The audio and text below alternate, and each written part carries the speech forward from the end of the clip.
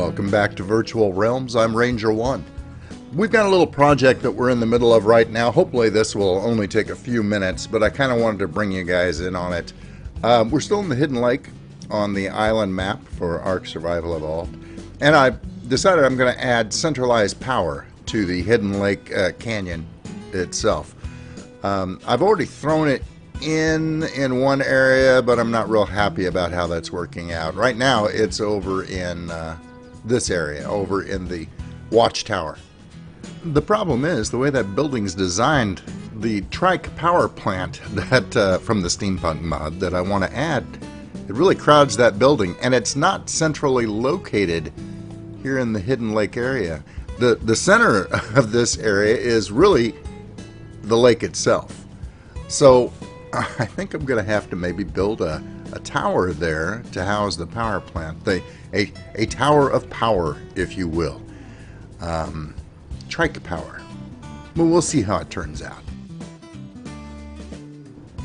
I think I'm going to use the pyramid here as a base to center everything on, so that if I want to make some additions to it later on and have it all tie in with walkways or what have you, it'll all be at the proper distances. So I'm going to use some foundations, and I'll probably put some ceilings in here too, and come up with some adobe supports and a walkway there where it seems natural to walk around the base of the pyramid, and then out across a raised walkway to the power plant. We'll fiddle with this and see if I can get it to look the way I want it to. Oh, and for the walkway itself, I'm going to rough it in Adobe, but for support, instead of running pillars all the way down every 2 squares, I'm just going to use the the Pillars Plus mod to provide some additional support as I go out and across. You can also use, if you use the Structures Plus mod, you can use their dynamic pillars. It'll do the same thing. We can go back later and make it all look right, or replace them entirely, depending on what we end up wanting to do. The platform itself is going to be a simple hexagon shape.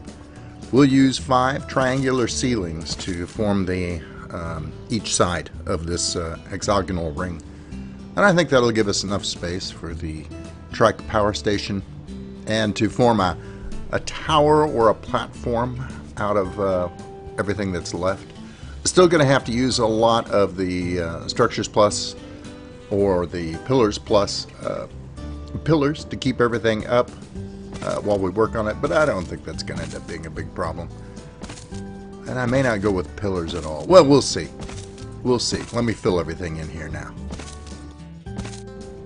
Okay, here's a good look at the basic layout. Truthfully, everything else from this point on is just adding in layers of detail. I'm going to skip over big sections of that because you would end up throwing in whatever details you want. We'll just hit the high points here as to how my build ended up. And still not sold on the whole pillar idea, but we're going to go with it for right now.